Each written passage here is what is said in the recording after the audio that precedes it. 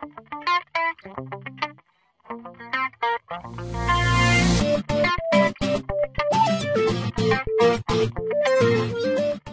tutorial series is going to be on making a menu screen. I think it's probably going to be a 3-part series, maybe 4, I'm not sure. This first part's going to be on just basically making the logo. So the first thing you're going to want to do is open up Word or PowerPoint, insert Word Art, and pick which one you want. I'm making an army game, so I'm going to go with this one. Well, I'm not really making an army game, but just for this tutorial I am. You can pick whichever one you want, doesn't really matter. And then I'm going to call my game Recruited. Okay, and then next thing you want to do is change the font to match with your game.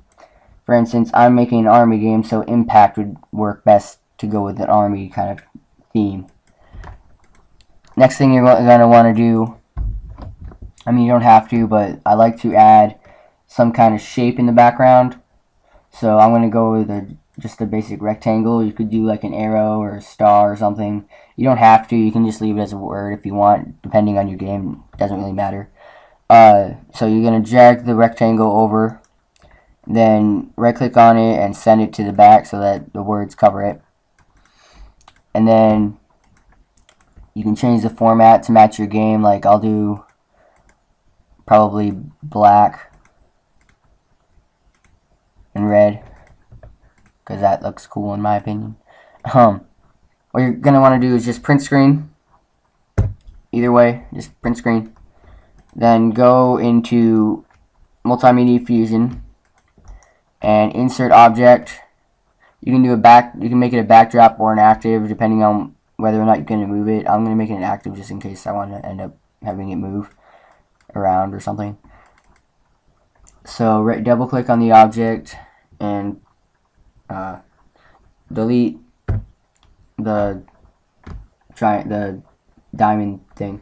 Then press Ctrl V or paste, whichever. And then zoom out here.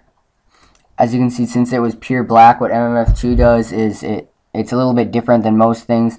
Most things they make white be automatically like gone. But with MMF2 it's black for some reason, which I think is kind of dumb, but I didn't make the program, so so you can just fill that back in with the black from over here. And then you're going to want to crop it.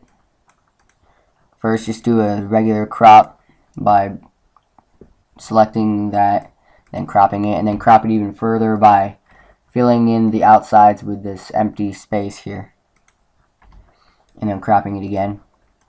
And then with a lot of the shapes, you're going to have little leftover white on the sides. So you're going to want to make that, delete that. Some of them might be more than others, so this might take a little bit longer depending on the shape you chose.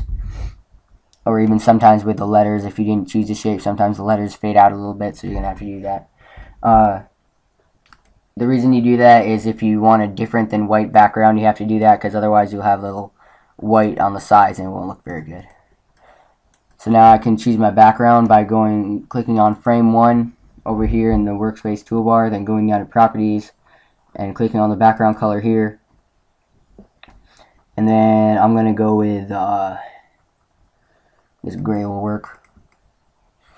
You could like have a picture or something. If you're a good artist, you could put like some kind of picture that you make with paint in the background or something, or maybe like for instance, if your game is like has a background to it, like for a 8-directional game, if you have like a grassy background, you can just put that in the background or something. Or like if you have a platformer game, you could put like one of the sceneries from the back in the background here, and maybe you could like have it scroll through the screen or something using a path movement.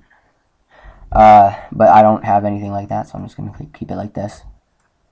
Again, you're going to want to spend probably more time on this with your game, but this isn't a real game, so I don't have to spend that much time on it. That's all there is for the logo. It's pretty simple. Next tutorial will be on the first type of selection of whether you want to go to like tutorial or play or 2-player or whatever. So good luck.